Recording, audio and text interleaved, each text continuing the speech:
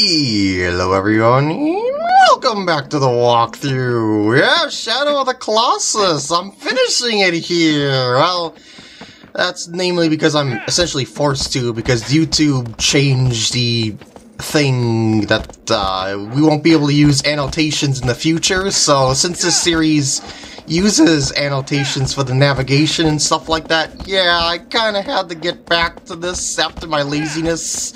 So yeah, that was quite a curveball. And while I was starting to work on that, I had another curveball. I caught a cold, and that kind of held me back because my voice and stuff like that for a while as well, so yeah.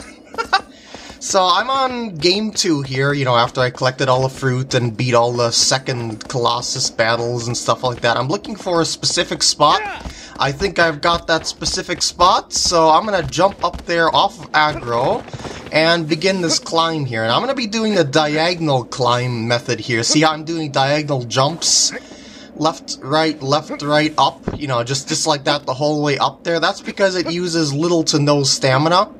It's kind of a bug in the game, but it's quite handy to do if you want to get through this super secret special thing without having to go through the game a whole load of times by collecting fruit, defeating the Colossus, etc., etc. So yeah, this is the method that I've chosen to do this with. And there are rest spots along the way here that the game designers also did not intend. So yeah, you could use those, but I'm actually not going to, because I kind of want to show you that it is possible to do this normally, well, as normally as using the diagonal jump glitch is, without, you know, using the rest spots to show, oops, I made a mistake there, to show that, hey, yeah, you do have enough stamina at this point to pull this off. So where the heck am I going up on the Temple of Worship here? Well, you will find out in like maybe 3 more minutes, because this climb is very tedious, and there's it's sort of like a maze in a way. And see that little ledge off to the right there with the diagonal slope there? Yeah, that could be a potential rest spot, as I've seen in other videos where you just run on that and your stamina will recover, but I'm skipping that. And yeah, there's another one with a little bush on it, I believe, as well, but I forgot exactly where that one is, where you can use to recover your stamina. But as you can tell, by the way that I'm going here, you won't need it, so... Oh no, I made a mistake again. See those straight up jumps there? Use a lot more stamina than the diagonal jumps do, even though the diagonal jumps take longer. No straight up! No straight up, PkGam. So here's the first transition point here, and now what's especially frustrating about doing this run to the super secret area is these ledges that are the transition points are glitchy. Like, look at me trying to get on this thing.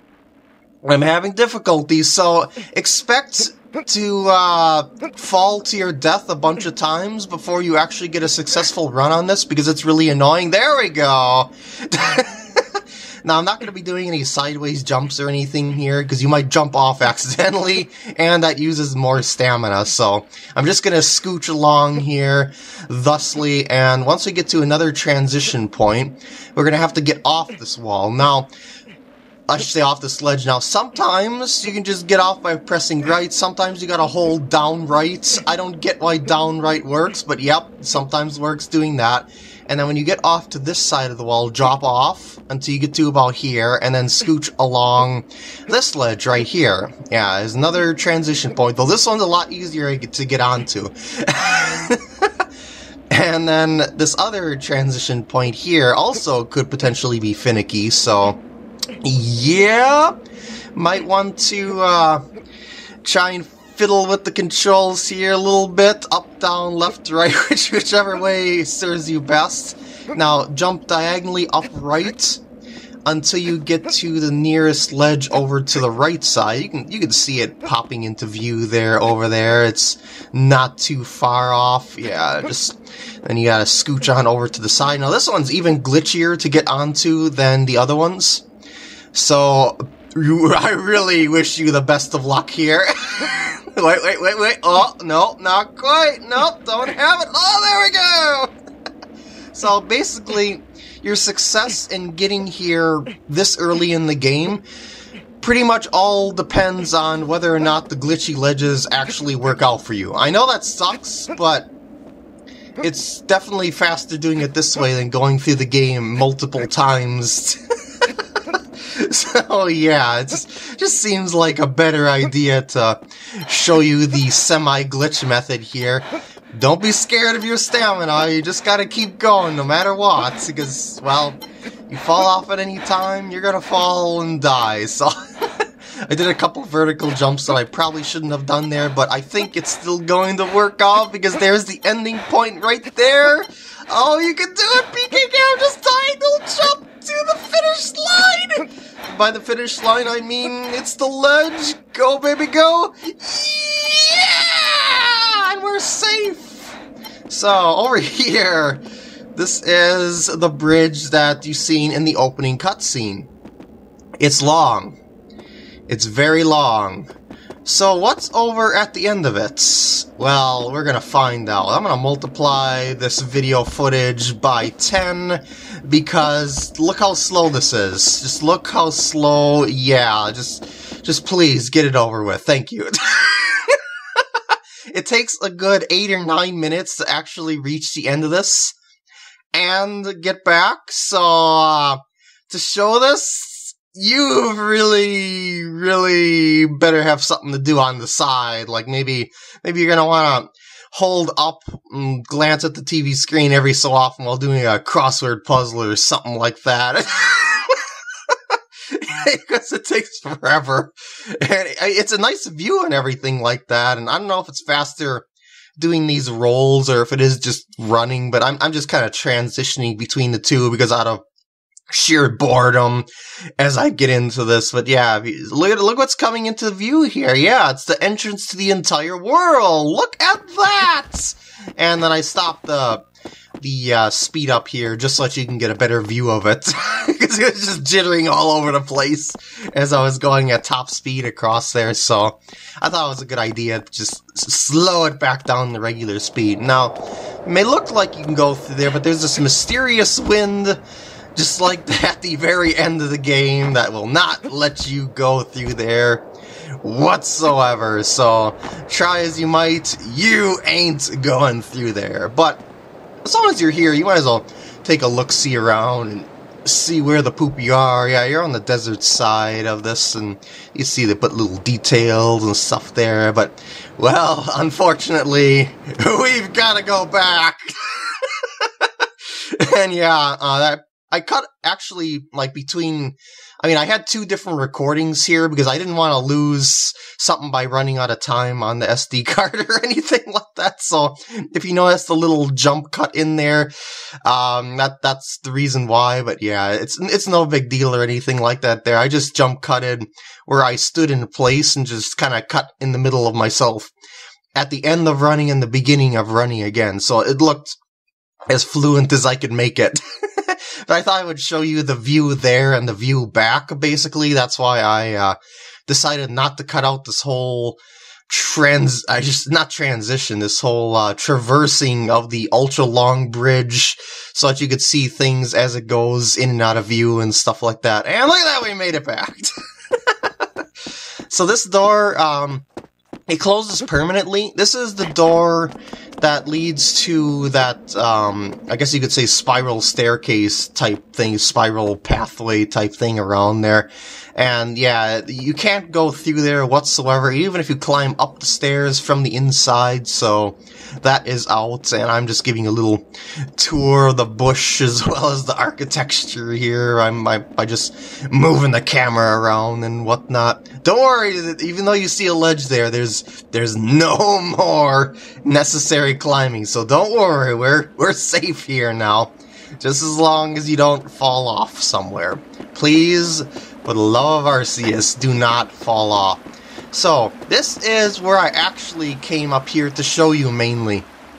This has been dubbed by the fans as the Secret Garden. Sorry about that little cut there, I had to redo this spot because I miscounted.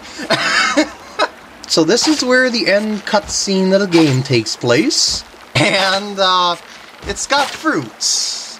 But this isn't any sort of ordinary fruit, as you'll see soon enough here. See, there's 6 of them in this tree right here, and did you see your gauge there? Watch the gauge. Watch, yeah, it's shrinking. Yeah, see, the fruit out in the lands is like the fruit of life, and the fruit up in the secret garden is like the fruit of death. I think it's officially called the forbidden fruit, but yeah. So, you really shouldn't be eating this, but in the remake, you know, with the whole fruit trophy thing there, you're actually going to have to eat all the fruits in the garden, and there's 48 of them. Pretty dang annoying to find them. There's 7 in this tree, by the way. But yeah, the thing about this fruit is that it's you know, it's very hard to see them up in the treetops, so you can often be wandering around for quite a bit looking for all these suckers, and well, that's what basically happened to me, so I'll end up doing a bunch of cuts and whatnot. So, also, a thing that you probably noticed coming here to the secret garden is that this place is sorta kinda glitchy in its own way, like graphically and stuff like that, so I really think that the whole secret garden type place just was pretty much unfinished. You know, between the whole traversing issues that you have coming here and whatnot, because the glitchy ledges and stuff like that. There's 4 fruit in this tree now, by the way. And then there's 31 in the middle section. I didn't really keep track of which are in which trees, because it's just a big lump of fluffy trees, and it's just hard to tell what the poop is where, so yeah, I'm just saying 31. I'm going to be dividing it up in 5 fruit segments, basically, just to try and make it easier on myself. But yeah, as I was saying, this place it's beautiful, it's fun to explore and stuff like that, but as I said, it's kind of on the glitchy side, but it's accessible. You can get here, you can explore it, as you see right here. That's what I'm doing right now. And I'm getting another set of 5 fruits here. It's kind of hard to see the fruit sometimes because of the darkness, so make sure your TV has good contrast things set up going on there, so trying to make your stuff a little bit easier than it might otherwise be. Let's just put it that way. And whenever I do those like little pauses, you know, where I stand in place, that's basically me making tally marks. You know, just to make sure that I've got everything.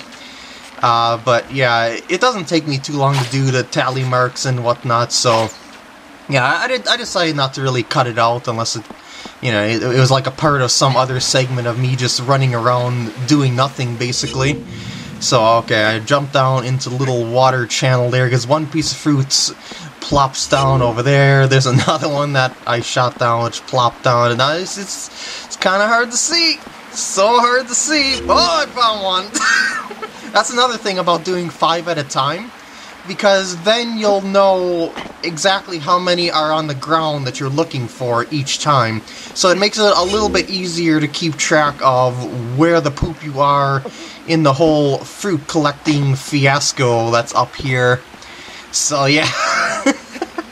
So just basically develop your own sort of system and see like the best way that you can make sure that you do not forget a single piece of fruit. Although, I guess it would be impossible to forget it if you're playing on like the PlayStation 3 version or something for the trophy, because of the whole thing of that you won't see the trophy, the cornucopia trophy, unless you actually get all the fruit. So I guess you'll know when you're done, but there's still, you know, a rather, you can make yourself a method to make it easier to keep track of where you are in regards to that, because maybe you're going to forget one that's on the ground. You're just going to be thinking that it's somewhere in the treetops, and you're shooting stuff in the treetops that look like fruit, and you're just completely missing the fruit whatsoever, maybe? So yeah, that's a good reason why you should have a system.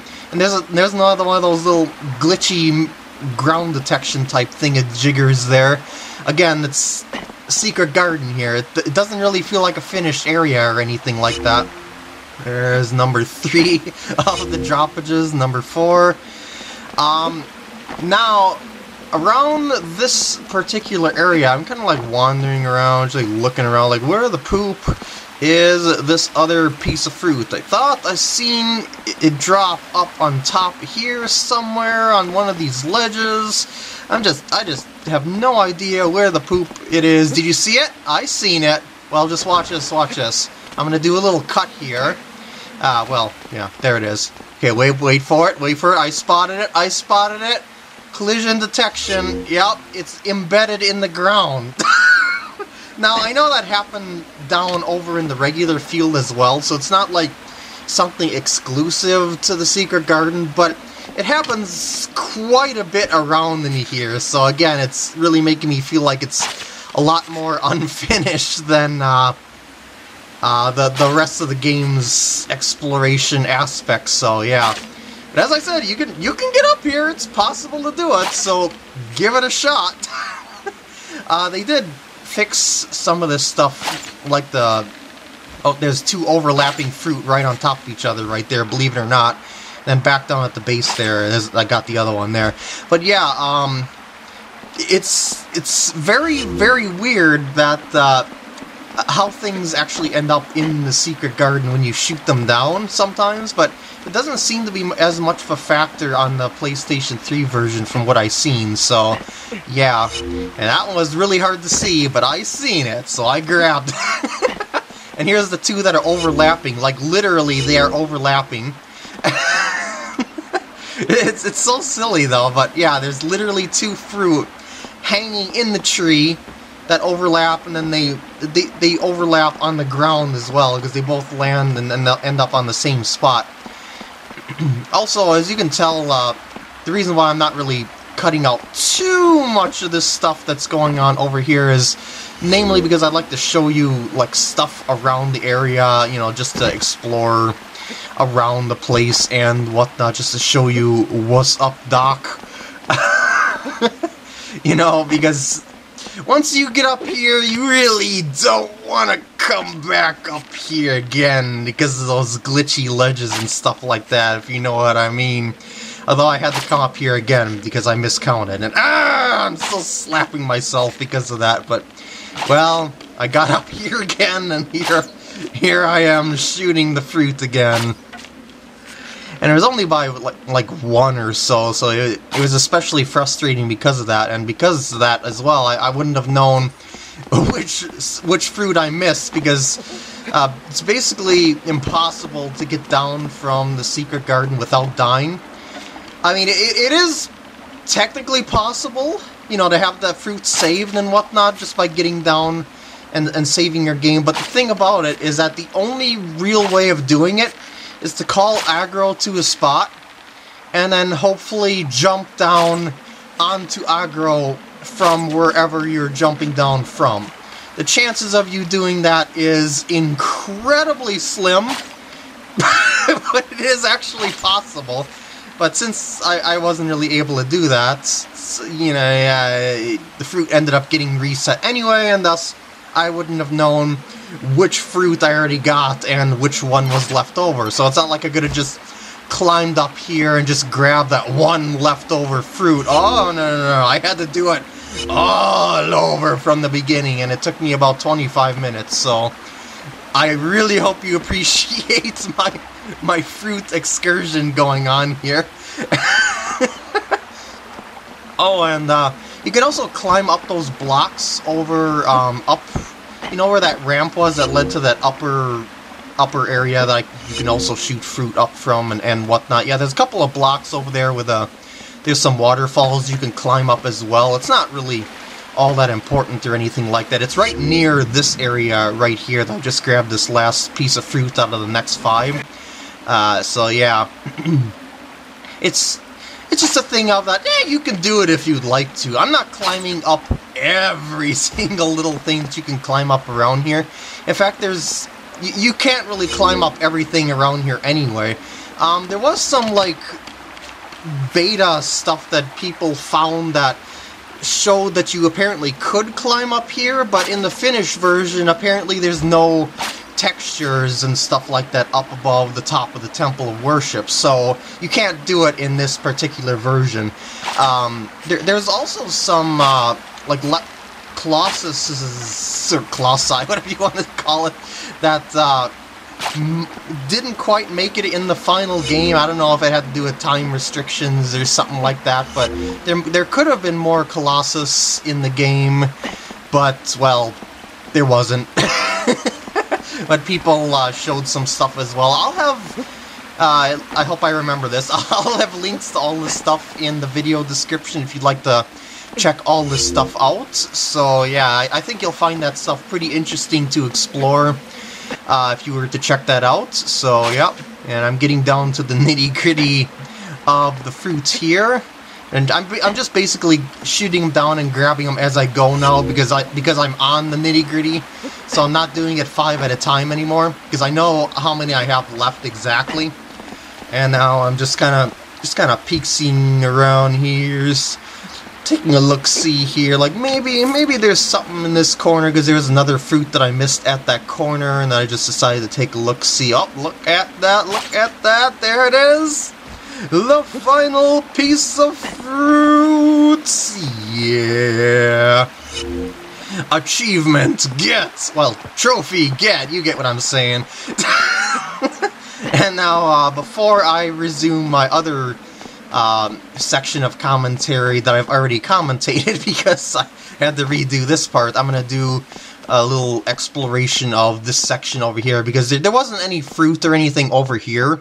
So I was just mainly focused on the fruit when I came back up here, and then I thought, I'll just go and take a look-see around, then afterwards just to give you the remaining rundown of what this place looks like and whatnot.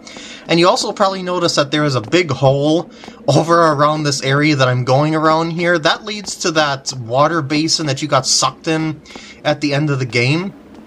Yeah, so it's not like you can jump down there and survive it, though. Oh, no. When you land in the water, you'll instantly die. So there's just no way to jump down from the secret garden unless you jump down on top of aggro and get really, really lucky. See, this is the hole that I was talking about here, and when I resume the footage, you're gonna see me jump down the hole, which will be good times. Geronimo! And there's also a little bit more that I'm gonna show you here after I game over from falling down from up there, just for the fun of it. The first thing is grabbing onto the hawks that you see that follow on around aggro when you're jumping around there. Yeah, you can jump and grab onto those. And then there's also this pathway around Kuromori's area. Remember that I was wondering how aggro got there? That's how she got there. But the main thing that I was going around to here is I wanted to grab onto a fish, because you can actually grab onto the fins of the fish by just releasing your swim button and then re-grabbing your swim button really quickly, and then you should be able to grab onto a fish if you get close enough to it. And I just went over here because this is probably one of the best places to show it, because they swim around a decently large area. You can't really do any like special speed run things with these things or anything like that. They're here just for the fun of it, and I'm gonna hold on to one of the critters until I run out of air, and then I'm gonna head on back over to the Temple of Worship. Aggro's gonna do her weird things as she always does. And what I'd like to do here to show how to grab onto these doves is jump on over to here, past these spots, because it doesn't startle them for some reason, and then you can just kind of jump and grab onto the doves, like so. And yeah, some of these fly higher than others, some other of them don't. I just got knocked off by bashing into the pillar there, but that's okay. Another thing about these doves that hang around Mono here is that every time you beat a Colossus, one more dove appears. Now, obviously, you won't be able to see all 16, because the game doesn't really save after the 16th one, but here's all 15 of them right here, of what it looks like and whatnot. And, yeah, that's pretty much it for all that I wanted to show you in the game. So with that, I'm going to end off the walkthrough here. I hope you enjoyed, and I will see you in the next walkthrough. Oh, girl, you truly are the game's most faithful horse. You just pop in anytime, anywhere.